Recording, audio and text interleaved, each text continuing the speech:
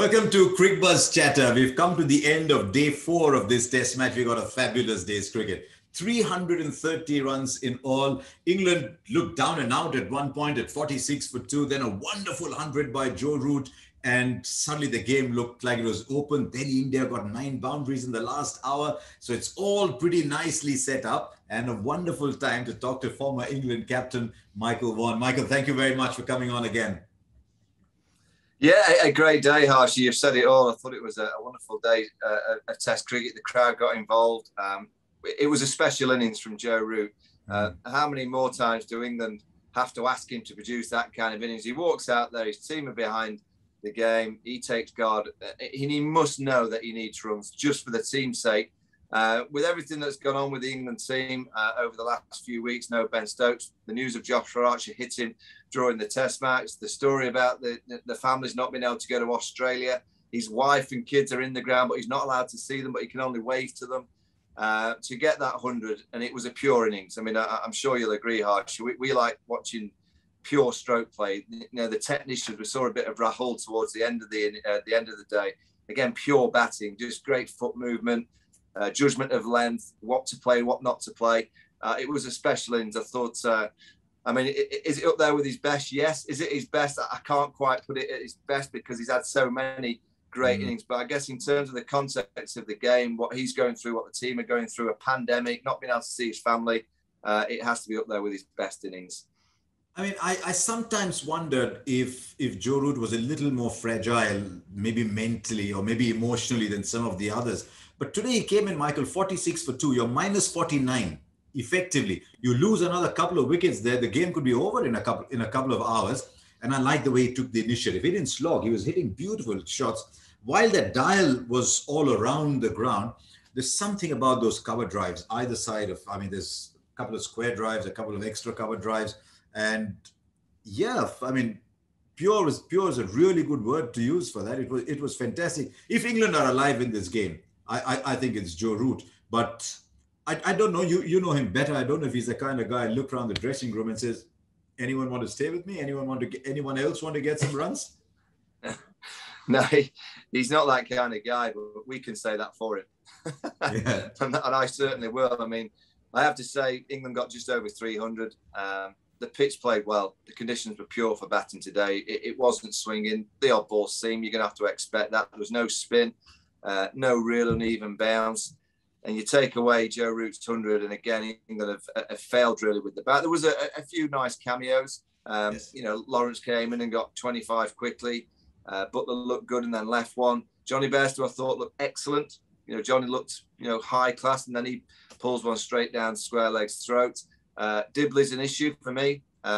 Chewing up so many balls, and he doesn't seem to have a counter punch when he gets in. It's all right playing that way when you first go to the crease to just get yourself in. But once you've been out there 50, 60, 70 balls, you have to have something other than just being able to flick it down to fine leg. So that's a little bit of an issue. Crawley at 3, his technique looks all over the place.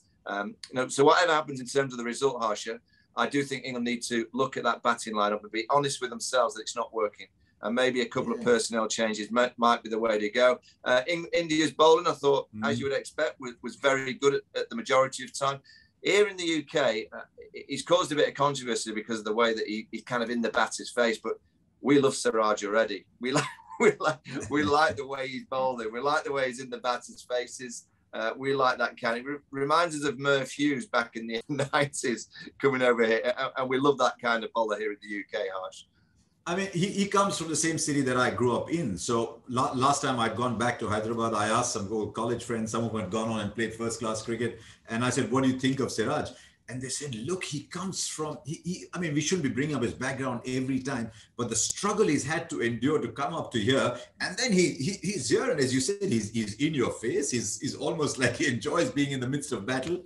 But he would have looked at Bumrah today as well with Siraj and said, right, that is the bowler I want to be like. Because as Sean Pollock told us today, Bumrah got the wickets that mattered. He took the 2 wickets early on. Yeah. Then there's a partnership developing. He comes and knocks over the lead batsman of the other side, then finishes the tail. I thought it was magnificent from Bumrah. I mean, we looked at him. It's a sign of a great player when one little bad match like he had in the World Test Championship final and you start to wonder what the issue is. We often say that if you're a great player, you get noticed when you don't do well, and if you're an average player, you get noticed when you do well. I thought Bumrah 9 wickets for 110 was fantastic, and I think he got support. There's someone like a Shardul Thakur. You look at Shardul and say, did he do something? He picked up 2 wickets in the first inning. He's picked up 2 in the second. I thought they bowled well.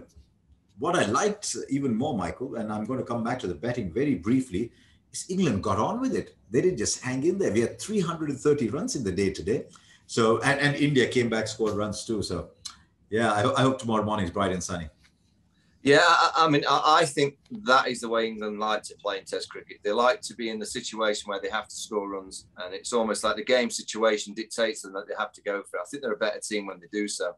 I like Shardul Thakur. I think he's got a niggle. He was on and off the field, and I don't know what quite's wrong with him, but I like him in English conditions because he bowls that fuller length and he gets a little bit of movement either way. So he's going to be very important for India throughout the series. Bumrah is a genius. Simple as that. He's a genius. Those balls, I know he's bowling to the tail enders in Anderson and Broad, but to whip that one in to get Stuart Broad, and then the first ball whipped into Jimmy Anderson, the next ball away, save those for the top order. You don't need to be wasting those down the bottom end, but he is a high-class, wonderful bowler. Harsha, you usually put me in the hot seat. Yes. I'm going to put you today. No, that's not allowed. That's not allowed. Look, you went and captained England. You went and captained England. So you've got to be in the hot spot. Harsha, it's now down to you to be in the hot spot, and I'm going to be very honest with you. Are India the worst team in the world at DRS? I want you to be honest. I haven't seen any worse teams, Harsh. Are they the worst in the world? I mean, the numbers would suggest so, but I just knew you were going to ask me that. I looked at that Jadeja DRS, and it was, the word that came to mind was whimsical. I mean, it was just taken. My feeling is that Kohli is not always in the best position, so he needs some help from Rishabh Pant, but he wants to be seen to be right with the bowlers. And I mean, you've been captain. You know, bowlers think every LBW was just meant to be a wicket for them. So I saw Siraj with that other one. It's clearly hit him outside off. He's pleading. He's going up to the captain like that. So the captain says, okay. But on the second DRS, Kohli does this for the DRS. And then he sort of, he says, okay, I mean, you wanted it here, take it. We used to call it the Dhoni referral system because I think India's numbers under Dhoni were much better, simply because Dhoni was standing behind the stumps and had a good idea. I think Rishabh Pant's got to take a little more credit, but India's referral rate is abysmal. But they got 4 out of 27 or something like that. They're useless. Bumrah got them out of that hole because once you lose all your DRS reviews, we've seen it in an Ashes series here where Tim Payne used his reviews up at the wrong time. It would have been that Ben Stokes would have been out to Nathan Lyon. They'd have won that test match, would have won the Ashes series outright rather than drawing them. And I thought Bumrah got them out of a real tricky position because usually the team that uses the DRS the worst, they have that moment where a big decision goes against them. They've got no reviews left. But Bumrah was just too good. He blew away the tail. Fantastic day for Test cricket, I have to say, Harsh. I sit back and watch, and I love days like we were expecting rain. So first and foremost, it was great that the weather surprised us, and the cricket, you couldn't take your eyes off it all day.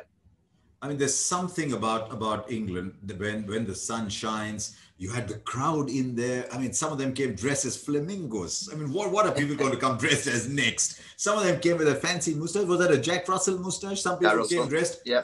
Yeah, but it all adds, they all came and they had fun. As long as they're not getting rowdy, as long as it's not a Euro final, we're all doing well. I'm allowed a little comeback at you from time to time. Cricket crowds in England are very different from football crowds. So I really enjoy that. Okay, it's all set up. It's time for Fast Forward. Now, Michael, you know the conditions far better than anyone else. If it's sunny, I mean, it was a great day to bat today. Is it going to be a great day to bat tomorrow? And 157, Pujara came out to bat, didn't use the night watchman, got as lucky as a batsman can get with 3 fielders around him and the ball plonks in the middle of those. But I thought India were aggressive, hit 9 boundaries in 14 overs. What do you see happening tomorrow if there's clouds and if there's no clouds? Well, you generally get drama. Jimmy Anderson, Stuart Broad, Ollie Robinson are the key. India should get over the line, Harsha. I mean, this pitch really is a day 4 wicket because we've had so many overs taken out of the game. There's no spin there. There's the odd ball that's nipping. There's the odd ball that's keeping a little bit low. But for India not to get the 157 would be a disaster, really, because the pitch will play fine. There'll be moments. England, I'm sure, will get a wicket or two. And if they just play with control and just play the way that Rohit Sharma and KL Rahul set out to play this evening, they should have one partnership big enough to get them across the line. It may rain. There is a few showers forecast once again. There is sunshine and showers. Today we missed them. We might hit them tomorrow. If there is a bit of moisture around the outfield, it might affect the ball. So that actually might work in the favour of the Indian side. I just get a feeling that this Indian side, because of what they did in Australia, they kind of know how to chase. The last time they're here and the previous time, they struggled to chase it in Southampton of 250 odd, a 190 odd chase at Edgbaston. But I think those wickets were different. They really were wickets that were deteriorating. I don't think, they'll put a heavy roller on tomorrow. It should be that the Indian batting lineup, unless they really panic, and they shouldn't really do that, they should have enough in at least one big partnership to see them over the line. And they knocked off a quarter of the runs today. They'll be a little disappointed they lost KL Rahul because he was looking so good. Some of that driving down the ground was fantastic. But I think if you told them, look, you've got an hour and 5 minutes batting, you'll be 52 for 1. You'll have knocked off a quarter of the runs. I think quietly they would have said, all right, 52 for 1. So it's a good position to be in, and we'll wait and see what happens. As Michael said, it was a fabulous day's Test cricket. So we'll join you, of course, at the end of day 5 of this Test match on Cricbuzz channel with Michael, Vaughan and me. Thanks for joining us.